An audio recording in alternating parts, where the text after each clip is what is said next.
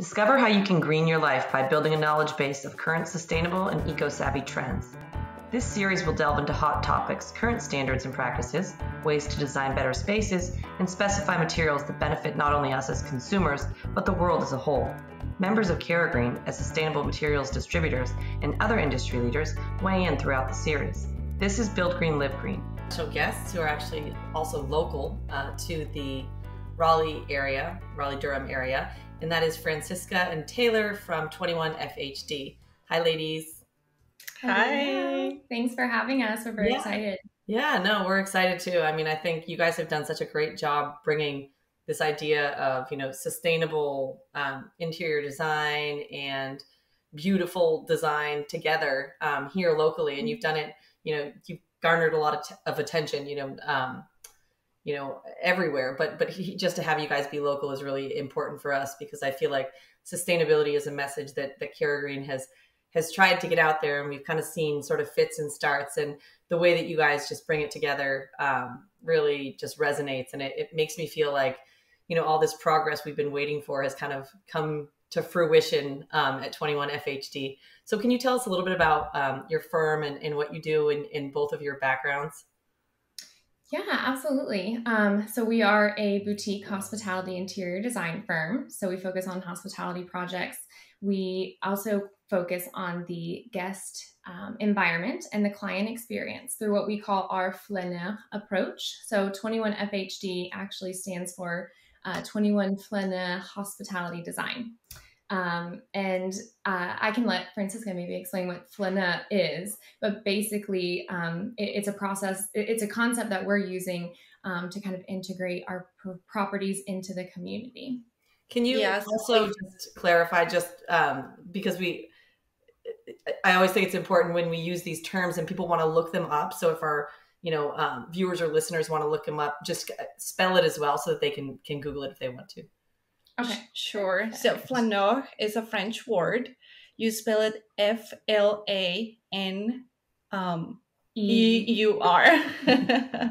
And that means basically it refers to a person, and it's like a person who goes to a city, like a stroller, and immerse into the city and experience everything that the city has to offer.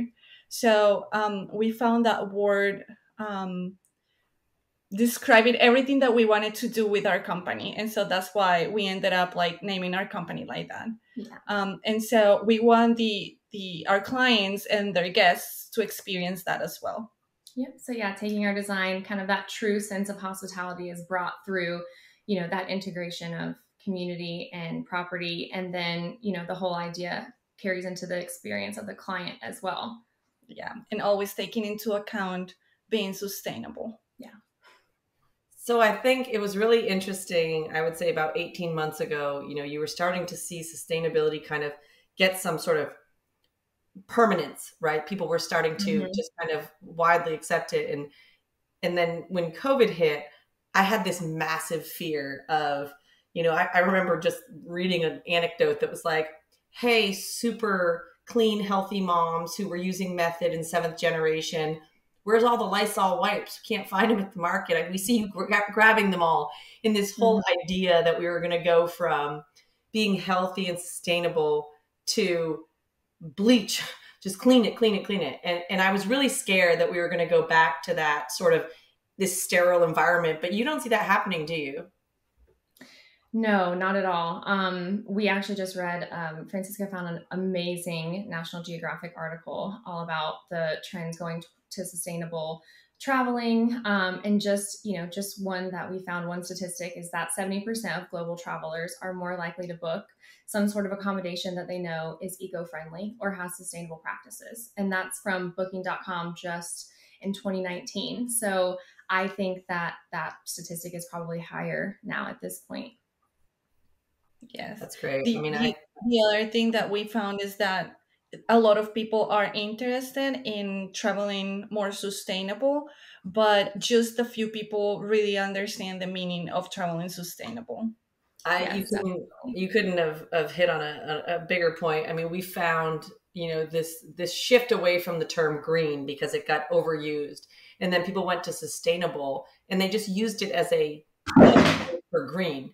But they didn't really understand kind of the holistic definition behind sustainability, about this idea of being able to actually sustain. And, you know, there's kind of there's more of an ecosystem around sustainability than just being, you know, recycled or bio-based or whatever. Yeah, absolutely. Yeah, sustainability refers to, there's actually three main pillars. So it talks about the environment, obviously, which everyone knows, the social impact, so the community around, how is it affecting it positively, and then profits. So that's how we appeal to our owners most of the time, to our clients. But yeah, you want to make sure that anything that you're implementing is going to eventually have some sort of positive economic kickback to, you know, the developer or the community. Mm-hmm. Yeah. Mm-hmm. Well, and so I've seen Durham change a lot in general, which is where you guys are based. You know, just over time, and some of it, you know, it's become this kind of like hip destination to go to, and there's a lot of, you know, sustainability being incorporated into, you know, a lot of the hospitality, restaurants, bars, and things there. There is going to be changes as we go back out into the world, because people want, not everyone, but certain people want something different than what they left, right? This open office space with this kind of, you know, everybody, you know, shares everything mentality. You know, people have a little bit of kind of trepidation towards that now. How do you think design is going to change in the places that you guys design for? Retail, hospitality, restaurants, bars? Yeah, well, one part of being sustainable is being able to build or to create different spaces within buildings that are already there. So a good example is Durham, because, you know, they're taking over these historic buildings that have been there forever, and they're renovating the building. So that alone is already being sustainable. And then, you know, utilizing the characteristics of the building and using it to create beautiful designs that are you know, more towards the modern style, but always using, you know, like different architecture part of the buildings to enhance the design. Yeah, like kind of integrating, so like adaptive reuse. And so sometimes they're historic and sometimes they're just old garages. There's actually a really cool project coming into Durham where I think they're taking an old mill, a brick factory actually is what it was, and they're, you know, rejuvenating it. So that's definitely something that I think we'll see more and more people doing, is using what they already have.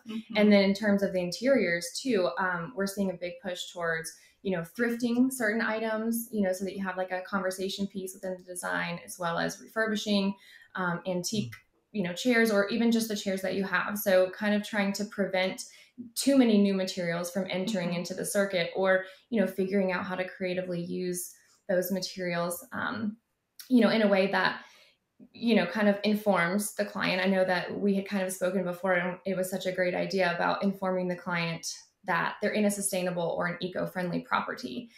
Because like Francisco was saying, only 15% of the 72 or 42%, I'm sorry, 42%, only 15 of those travelers who want to travel sustainably actually know what that even means.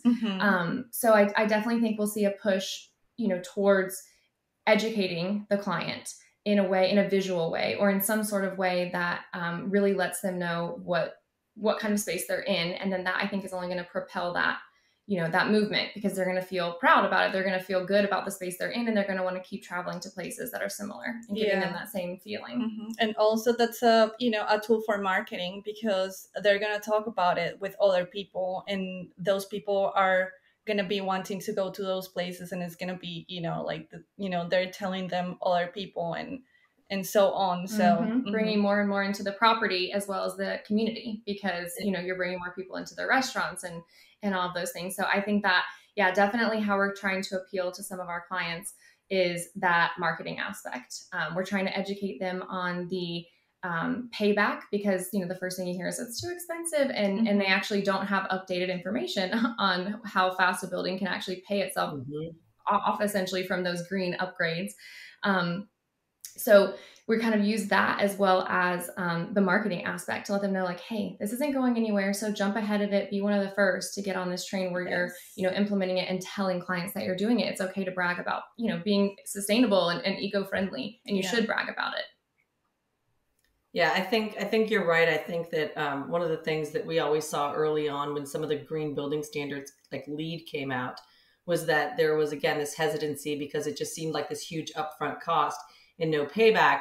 And over time, we've seen it's taken 10 years, but we see that the payback has been documented over and over and over again. And green and sustainable is not a nice to have. It's almost becoming an expectation, as evidenced by these 70% numbers that you guys are talking about.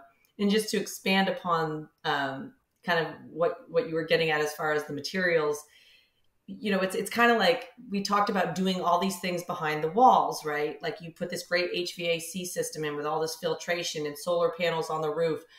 But what tells the story? And we kind of joked about a coffee table book that sits on a table, and that piece of wood was from a tobacco plantation that was cut down, and it's got this backstory, and this countertop is made out of recycled paper, and or this wallpaper has tobacco leaves in it, right? In Durham, where that was the big industry, you kind of can incorporate some of those stories and really tell it and get people married to the idea of sustainability and sort of close that information loop. And I think that's the fact that you guys get that and you're starting to kind of build that into some of your design is really just kind of above and beyond what we typically see.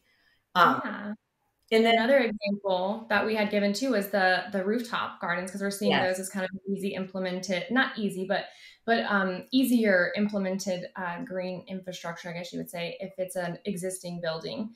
And we were talking to a colleague not long ago, and they were saying that one of the things that the hotel wanted to do was have a vegetative roof that served as a garden that they could take the herbs from to use not only in their food, but their cocktails. And then they would tell the clients about it. This herb just came from, here, and they would design special cocktails and food around that. And so it creates a story or a full experience that, like you said, will close the gap, and the client will take with them and tell their friends about too. Yeah. So that's you guys talk a lot about human interaction.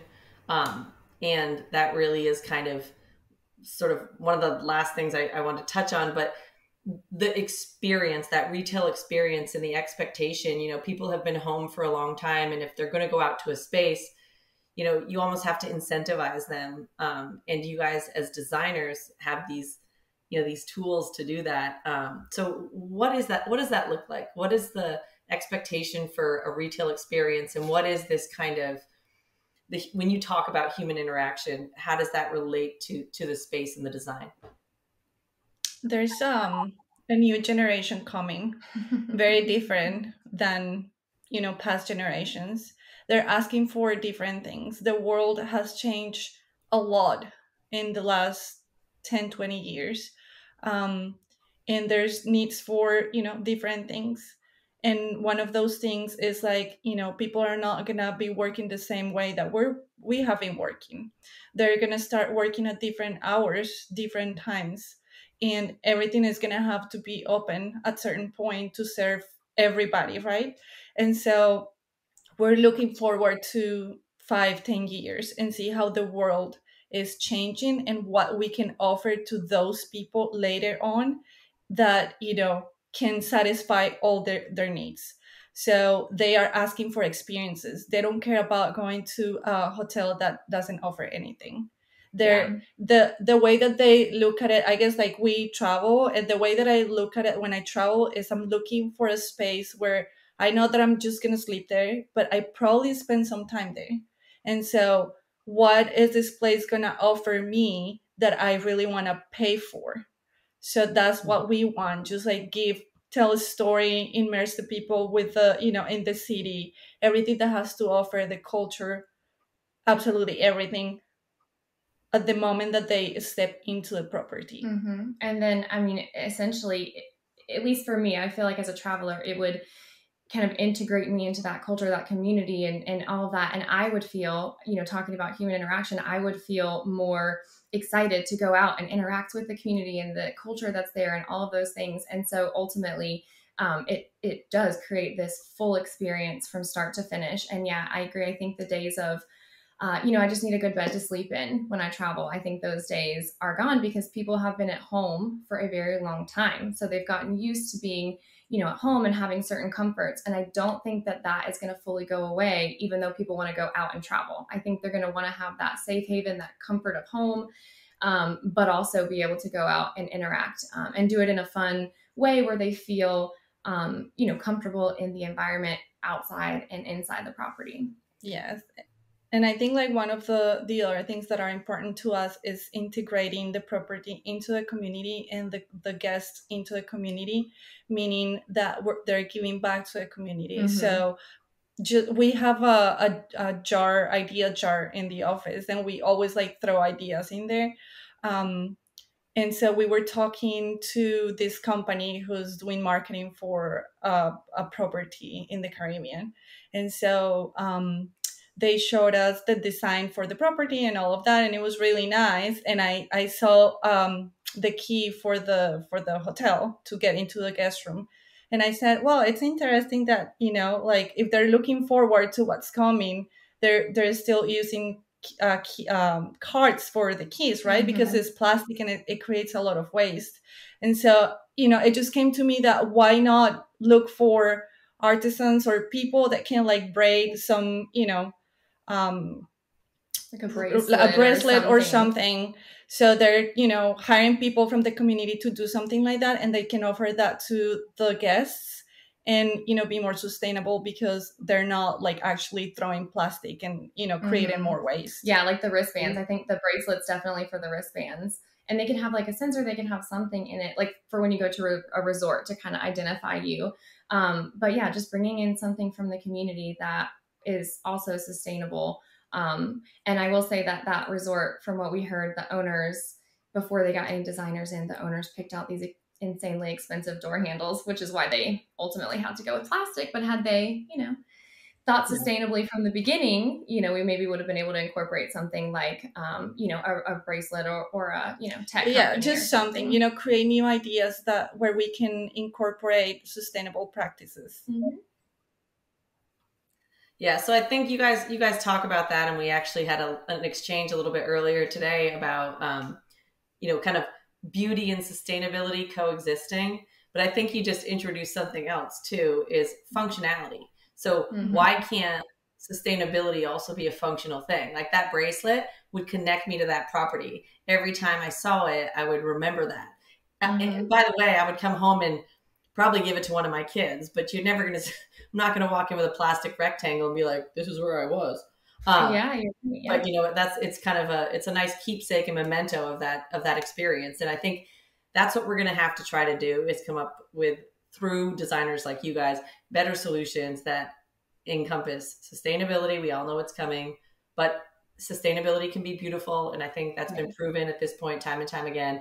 And then to add that functionality that you talk about, which is really early collaboration. So I'm really excited to see, kind of what's to come, and to keep an eye on you guys.